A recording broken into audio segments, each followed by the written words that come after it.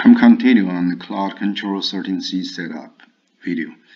Today we're on the step 10, setup notification.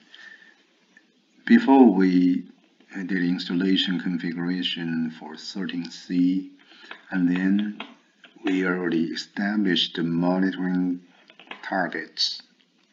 If the targets something goes wrong, it can send the message to the people like DBAs directly. So DBA can take care of it. In order to do this, the notification needed to be set up. In the notification setup, there's two things you have to do. One is outgoing mail server setup. Because this mail is from Linux or Unix sent out through the mail rally server. And then the second one is who is the receiver. Basically, it's pretty simple. This is really short video, take you probably only 5 minutes. Owner for this task, when I log in as DBA, say you remember super user we created, right?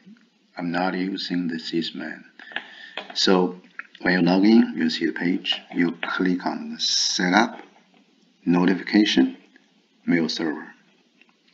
When you click on the mail server, you got next page. There's a small window on it. Two things. Sender. You can put anything there. A, B, C, D, E. Doesn't matter. The sender's email address. That one you cannot put the fake one.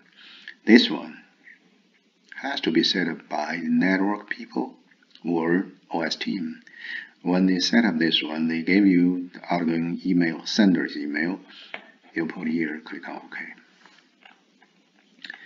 When you click on OK, the next window you can get is outgoing the mail at PMB server, right? They ask you what is the SMTP outgoing mail server. The Linux generally using SMTP server to send mail from server side to outside world, like outside email address. So usually through the one called the rally server, relay.domain.com or university.edu, something like that. And then in order to end it, you click on here, end. When you click on end, you got one small window. This window basically asks you two things. One, rally server, relay.domain.com or university.edu. Port, it is 25. Usually is 25. You click on OK. When you click on OK, you got confirmation that is successfully, right? The next one, because you already have set outgoing mail, you have to set up receiver. Who's going to receive it? Doing this, go to setup again. Select Enterprise Manager Password Email. The next window. This window is the first part. You do not care. This is the DBA user, super user setup. If you want to change the password, you can do it here. But now we try to set up an email address. The email address is the receiver's email address. Usually the DBA receive these emails.